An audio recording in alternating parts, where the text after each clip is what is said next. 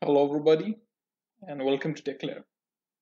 In this short video tutorial, I'm going to show you what data Facebook shares from your profiles to the advertisers and how to restrict Facebook from sharing your personal data to the advertisers. Now, I don't guarantee that 100% your data won't be shared to the advertisers or different ad agencies, but you can restrict this to some extent. So first, what we need to do is we'll check what kind of data is Facebook sharing to the other profiles. If you don't want to delete your Facebook account and also want to make sure that your data is not being shared, just do the simple steps. And to some extent, you can limit Facebook from sharing your profile data or the personal data to the advertiser. So just go to the top right hand side and go to settings, click on ads. Now the first section is your interest.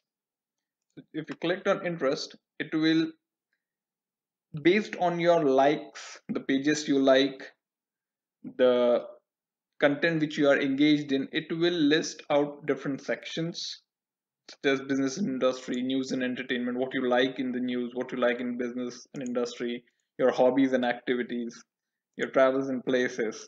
So Facebook will get this data from your profile based on your likes, your pages, everything, and it will show it here. If you want this to be removed, just you can go to any section, your close arrow will appear and you can just click on remove, it will be removed. The second thing is your advertisers which you have interacted with.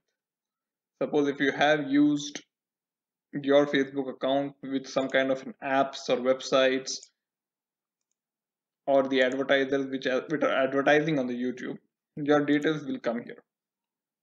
The most important part is your information section. In your information section, you can see there are different types of personal data which Facebook is sharing to the advertisers. You can on off this section by just toggling this switches from here. So in this way, you can restrict your personal information to be shared to the different advertising companies. Second thing here, if you see categories. Now Facebook has categorized your profiles into different, these different categories based on their some algorithms. So if you see your birthday is in January, maybe from your date of birth, then away from family, expats, India, family of expats, it will analyze, or some data might be correct, some might be wrong. So if you want to remove this, you can just go to the section, the wrong mark will be highlighted, just the close mark will be highlighted, just click on close, it will close. Then the most important and the most vulnerable section here is the apps section.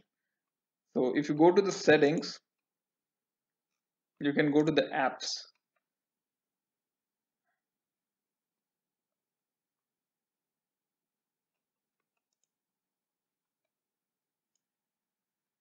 So if you are having some applications which are logged in using Facebook, you'll see the list of applications in this section. I have disabled all these applications to access Facebook. That's why the list is not coming here. The list, if you're having the apps which are linked with Facebook or connected with Facebook, you won't know what kind of data it is extracting from your Facebook profiles or selling it to someone else. So just you can select the application from here and click on remove. Here there is one another more important setting is the apps and websites and games which are accessing your profile. So you can go to edit and you can turn this off. So by doing this, you are disabling any website or any different apps or games websites to log in using your Facebook account. So this is the most important part here, because as you might have heard about Facebook share Cambridge Analytica using some kind of third party apps to pull out the personal informations of the Facebook. Near about 50 million Facebook users where personal identity, personal details were compromised. So this is the most important part, to not allow any kind of app to access your Facebook account, which you don't know what it might do to your, what kind of information it might leak it to the other parties. So these are some of the ways which you can limit Facebook from sharing your data to other people.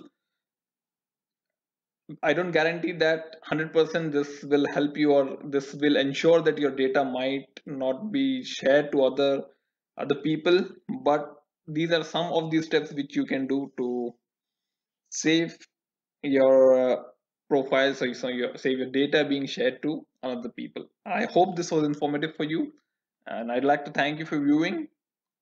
If you like the video, please give it a thumbs up. If you don't like the video, please leave a comment on the video.